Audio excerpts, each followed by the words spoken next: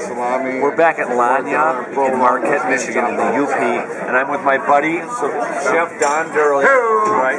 I have been dreaming about coming back to this restaurant because the food here is like no other Cajun food or Creole food I have ever had in my life.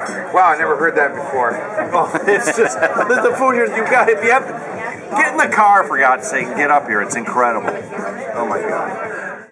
Under the Radar Michigan is brought to you in part by the Michigan State Housing Development Authority, investing in people, places, and partnerships to help transform Michigan and the Michigan economy. In cities, towns, and neighborhoods, people are building better places to live and better communities.